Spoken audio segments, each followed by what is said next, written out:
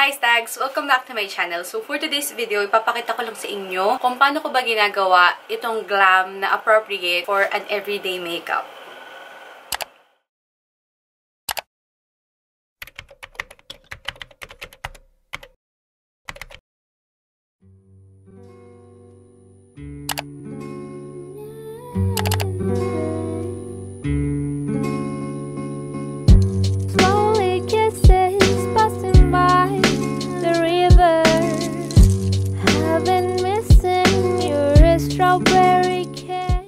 Before I start with our makeup tutorial, I always use a moisturizer. And for today, we're going to use this one from Caris. This is their Madeka Sucide Cica Cream. So I have this in my Caris shop kung interested kayong bumili. At tingin nyo naman, sobrang yupi-yupi na siya kasi gamit ko to pang araw-araw talaga. Bukod sa sobrang moisturizing niya, kahit paano, pinaprevent niya yung pag-spread ng pimples ko or dumami pa yung pimples ko. Especially on days na hindi ako nagme-makeup. Next to our moisturizer, we're going to use a primer. And as a primer for my everyday makeup, I've been using this one. So this is the Peach Glow Makeup Base. So ang nagustuhan ko sa primer naman na to ay sobrang bango niya. Yung bangong parang amoy peach or amoy citrus. Tapos, it gives you that really light glow na parang medyo glowy ka ganun. So ang consistency nito ay ganito. Para siyang white. Pero pag in-apply mo siya sa face mo, parang medyo nagpipinkish siya or nagpipeachy. Alam ko kung nakikita niyo yung medyo hint of peach color.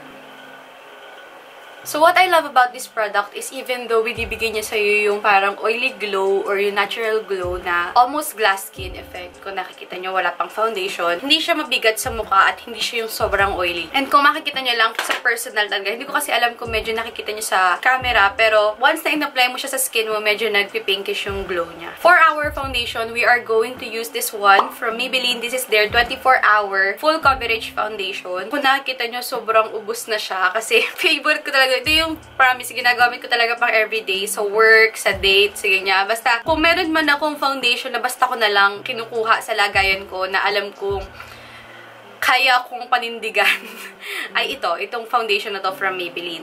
Bukod sa super affordable, maganda rin yung coverage at maganda yung finish niya para sa akin. Sobrang hiyang siya sa skin ko, ganun. So, lagay ko lang siya muna. One pump lang to. And then after that, I'll just blend it out using a blending brush. Okay, always a rule if you're using a brush in blending your foundation, pababa lagi yung stroke. Ako pabilog, tapos pababa. Kasi yung strand ng hairs na meron tayo sa face natin ay pababa. So, parang sinusundan lang natin siya. After that, pag feeling ko meron siyang mga streaks, syempre, pag minsan kasi pag brush, hindi siya enough. So, ginago-over ko pa siya with a blending sponge para lang makuha pa yung excess. So, after that, normally, I don't conceal anything na kasi kung nakikita niyo parang na-conceal na nung foundation yung lahat ng kailangan niya conceal. Pero kung medyo gusto kong i-brighten up yung some parts of my face, I use this one from Maybelline ulit. This is their Age Rewind na treatment concealer. And this is in the shade Sand. Sobrang ganda nito kasi hindi siya yung concealer na nagbibitak-bitak or sobrang dry. Yung consistency niya, para siyang velvety. I just use this to highlight some parts of my face.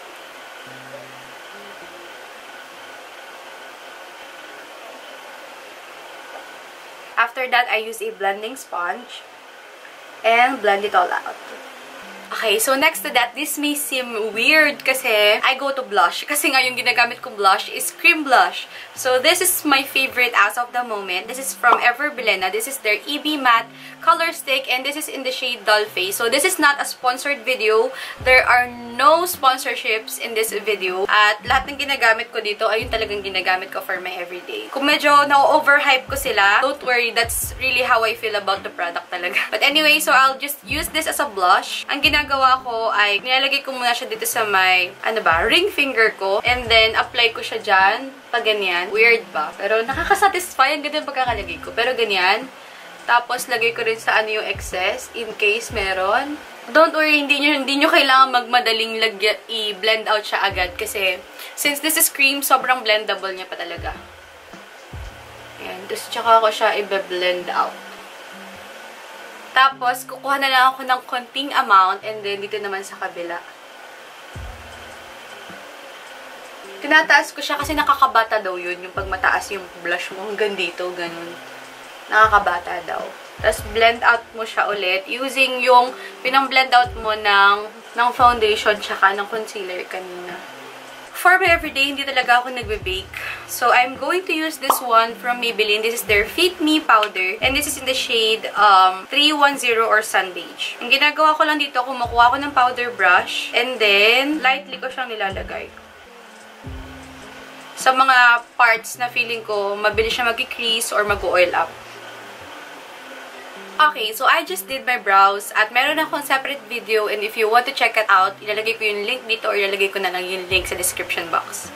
Okay, so now we're going to move to eyeshadow. Yung eyeshadow natin hanggat maaari ay gagating simple lang or medyo talagang parang glowy and pang daytime siya, ganun. So I'm going to use first this one from Peach C. This is their Falling In eyeshadow palette in number 2 or Falling In Peach. Sobrang cute ng eyeshadow palette na to. Although 4 lang sila, makikita mo na you have all you need for an everyday makeup. So, kaya kung nakikita nyo. If you want to buy this Peach C product, ito, tsaka itong Peach C na makeup base na ginagamit ko, I have this on my Caris shop. And, ayun, kung gusto nyo lang. So, I'll be linking their product links down below din kung gusto nyo sila i-check out. So, out of all the eyeshadows na nagkaroon ako, lahat ng shades, halos ang dami ko ng eyeshadows at magkakaiba yung shades.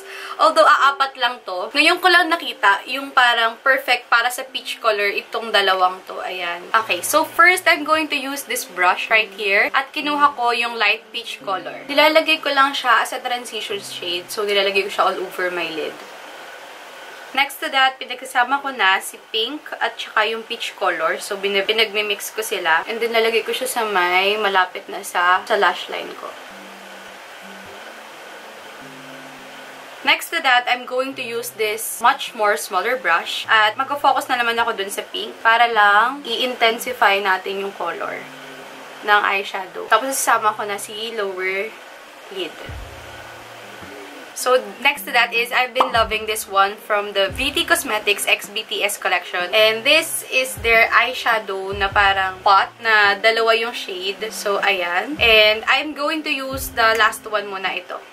Kasi para siyang pink na peachy, ganun. I'm going to put that here. Tapos, kakalat ko lang siya all over my lid. Kasi even, ang maganda kasi sa mga cream shadows ay sobrang long-lasting nila. So, even at the end of the day, makikita mo na talaga nakakapit pa rin siya. After that, gagamitin ko naman ay yung nasa ibabaw na part, ito. And then, ilalagay ko siya sa may lower lid ko. Gaganto ko, para akong mag-squint, ganyan. Tapos, ilalagay ko siya dito sa may part na taas. Yan. Okay, so after that, we're almost done with the eyes and we're just going to use an eyeliner. Kung anong eyeliner na meron kayo na dark brown, pero I have this one. This is a brow pen from Bilena. This is an all-day brow pen in the shade Brunette yata.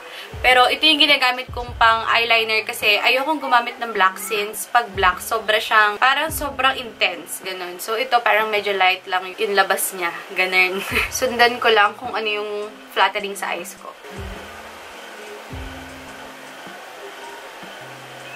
Next is, papainitin ko lang to eyelash curler ko sa kilikili ko before I curl my lashes. Habang inaantay natin uminit yung lash curler natin, magko-contour lang ako and I've been using this one from BYS. This is their matte bronzing powder. So, I had this like forever.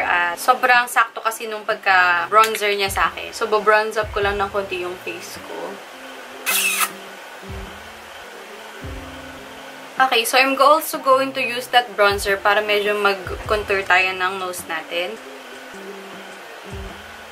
Okay, since feeling ko medyo mainit-init na yung lash curler natin, curl ko lang yung lashes ko. Ayan, so I have been using this Maybelline Total Temptation Mascara. At kung nakikita nyo, sobrang taas na taas yung lashes ko once I use this one. So, after curling, ilalagay ko to and pagkalagay ko natuyo na siya, my lashes stays that way all day talaga as in. Tingnan nyo naman kung gano'ng hinaba or parang kung gano'n nyo na nakikita yung lashes ko after applying this. Eh, almost halos wala akong lashes so.